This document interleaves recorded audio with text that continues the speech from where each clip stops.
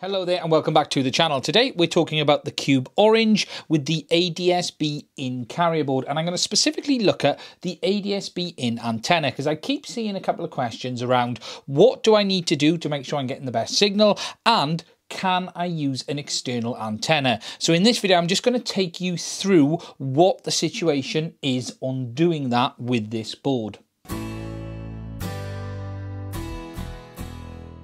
Okay, so before we take a close look, I'm just going to explain that this carrier board has its own antenna built in for the ADS-B, and it is that little bit of wire there. Now, there is externally no antenna port on this for plugging in an antenna should you wish to use an external one. However, there is a silk screen on the board for a UFL connector where you could either directly wire this up or solder on a connector yourself, and I'm going to take a look at that a little bit closer in a second. However, if you didn't want to do that, I'm just going to talk about a couple of the requirements on making sure that you are getting the best signal. And if you are going to use this with the built-in antenna, you want to make sure that you are not covering the Autopilot with any carbon. So if you're going to use a canopy, it needs to be a plastic one over the top and not a carbon or metal one, obviously, because the ADS-B In antenna won't be able to pick up the signal. Now, as I mentioned, there is a silk screen on the board that allows you to,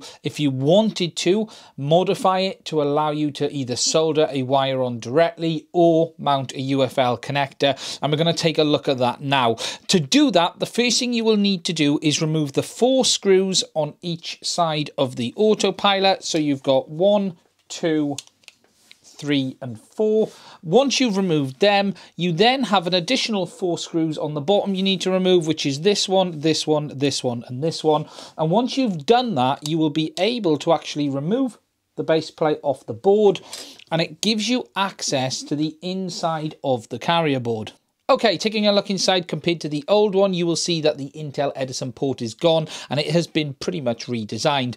On the left-hand side here is where the ADS-B In receiver is located from UAVonix. Now, when you look at this, you've obviously got the built-in chip, and it isn't a separate board. It is entirely part of the main carrier board, and it has been totally integrated.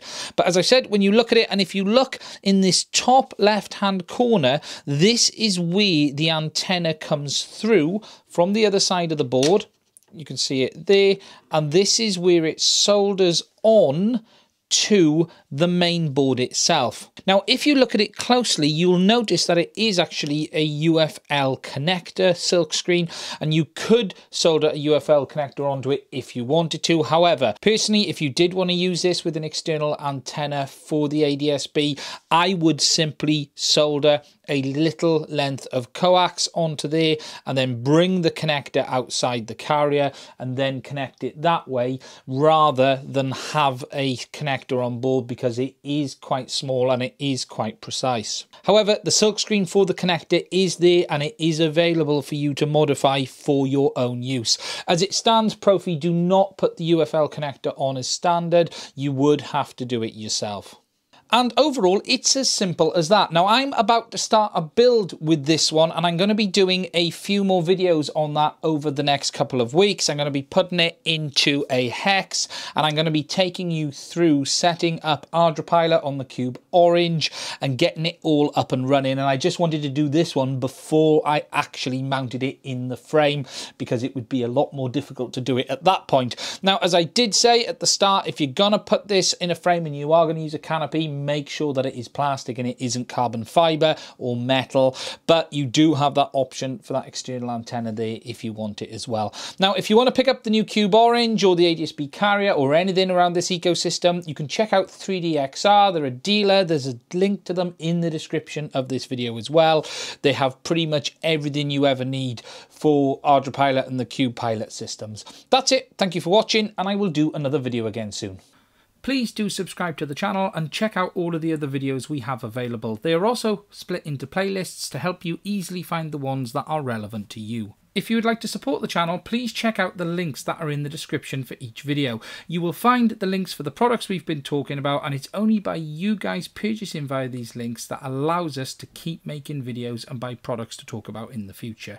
Please also check us out and follow us on all of the social media platforms such as Twitter, Instagram and Facebook. We're beginning to build these accounts up, and whilst it is early days, I would appreciate it if you would like, share and follow us on these platforms. Finally, please also check out my website, www.madrc.com. Now, this is somewhere that we've been putting some of our blog posts and things like that over the last couple of years. So if you're interested in having a look, please do go check it out. That is it. Please do click that subscribe button. Thank you very much, and I will do another video again soon.